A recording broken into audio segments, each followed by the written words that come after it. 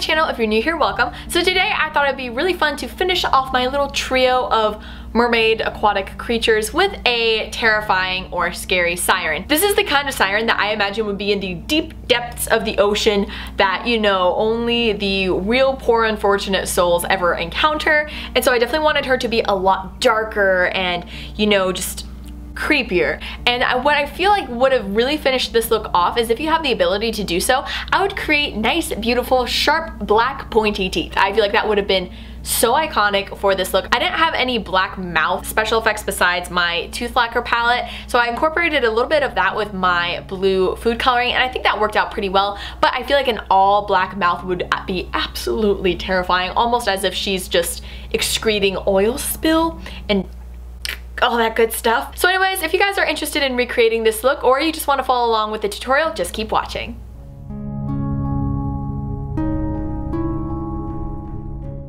Hey guys, so to start off we're going to be creating our gills. You're going to be needing some liquid latex, your sponge, and also taking a piece of tissue paper. You're going to be ripping off all of the four edges so that way they are all going to be rugged, and this is going to help us blend it into the skin and have it look more realistic. You're going to apply the base layer of latex, apply your tissue, apply some latex over top so that it seals it, and you're going to be doing that 2 more times on one side of your face so that we're going to come out with 3 realistic looking gills. If you want it to come off the face a little bit more, feel free to fold the tissue paper in half so that you do have a sharp line. But the reason this is okay is because we are designing it that way so that the rough edge is what is being blended into our skin and the sharp edge is what is going to be lifted, creating that gill effect. Next, we're going to be setting this with baby powder, and you know, you could use any translucent powder, but we're going to take the cheap route for this.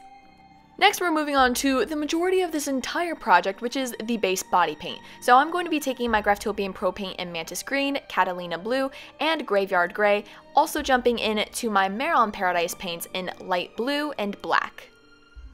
And you're literally going to be applying this all over your face and body. I wish there was more direction I could give, but unfortunately, this is basically the entire makeup look. You're literally just covering your entire body in paint and adding a few details. It's really simple, so if you're planning on going as a scary sea witch or a siren or a dark mermaid queen for Halloween, then this would be absolutely perfect. A little advice I could give you guys about this is if you're finding that you aren't getting as much coverage as you would like, or maybe the body paint is looking a little bit more sheer, feel free to wait until it dries and apply a second coat. Or if it's just looking kind of streaky, change the way that you're applying the makeup. Instead of applying it in straight lines with the brush, change it and apply it in little X directions so that you're getting that nice crisscross effect, and therefore you're going to be adding more coverage, and that's going to help alleviate some streaks. For me, it just honestly depended on the part of my body I was working on. For example, my collarbones would always require a little bit more paint and to do crisscross methods just because that didn't really like to take the paint, or it would just make it look more sheer. Next, we're going to be taking some of our Graftopian Pro Paint in Mantis Green, taking that onto a sponge. We're just going to be stippling that around the contours of our body. So this is going to be on our shoulders, bringing it up to the sides of our neck and our face as well, just kind of helping shape our face a little bit more. And we're going to be doing the exact same thing with our Madalyn Paradise paint in yellow. Not only is this going to help break up the paint, but it's also going to help give our bodies a little bit more dimension as well. We're also going to be doing the exact same thing with our Madalyn Paradise paint in teal, and personally this was my favorite color I used to break up the paint. I just feel like it added that pop that we needed, and so this is the one that I definitely liked to add a lot more of just because it really helps brighten this look and give more of the texture that I was looking for. Next, we're going to be going into our Jaclyn Hill Morphe eyeshadow palette, and we're going to be taking this black and plum eyeshadow, and we're just going to be setting the paint around our eyes just so that it doesn't, you know, start to break up, and so that we can also add more pigment to this look before we move on to doing the rest of our eyeshadow. I'm also going to be applying this to our collarbones and bringing this up onto our neck as well to add a little bit more definition to our body so that it will match our face later on. Also, can we just talk about how derpy I look while doing this? Like, what the heck? Next, I'm going to be moving on to eyeshadow. I'm going to be taking this metallic green from the Jaclyn Hill Morphe palette, applying that all over my lid before moving on to my Maybelline Lasting Drama eyeliner in black and applying that to my lower waterline.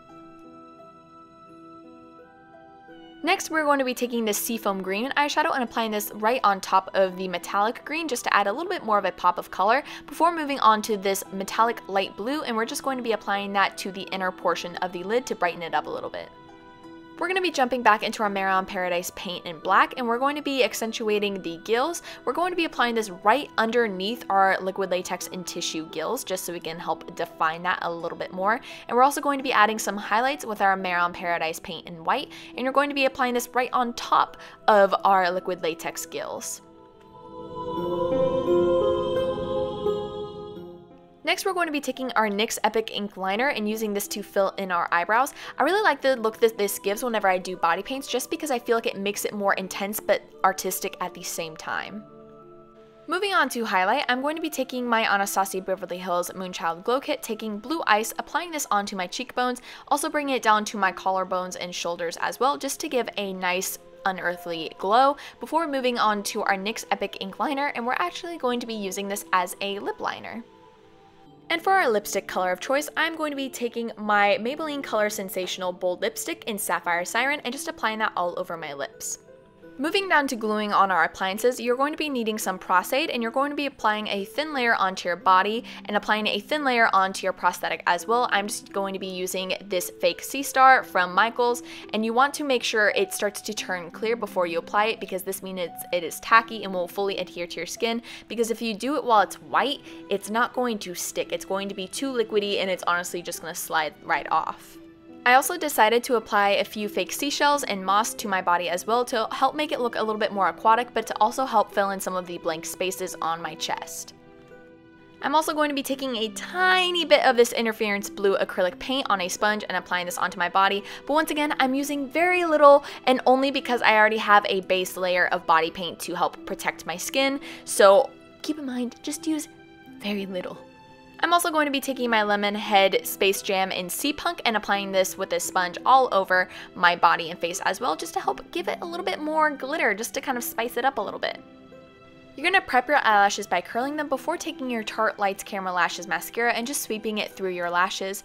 And the false lashes I am using are my Sugar Pill eyelashes in Plush, and I realized that I couldn't see because I already put my contact lenses in, so I had to get up real close and personal with a mirror in order to apply these, so feel free to put your contact lenses on after your eyelashes.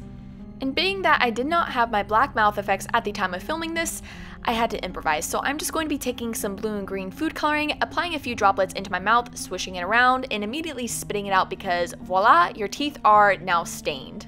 And to help distress the teeth a little bit more, I'm going to be taking my tooth lacquer palette, taking black, and just applying that onto my teeth as well. And that is the completed makeup look. Thank you guys so much for watching. I hope you enjoyed. Leave a comment down below what you'd like to see next. Don't forget to give this video a big thumbs up if you enjoyed it, and subscribe to my channel if you want to see more of my videos, especially with the Halloween season coming up. You guys are not going to want to miss up on any of these uploads. I will also leave my Halloween playlist linked down below so you guys can check out the past videos I've done in case you're thinking of getting some inspiration for this year's Halloween. So anyways, with all of that being said, I will see you guys in the next one. Bye!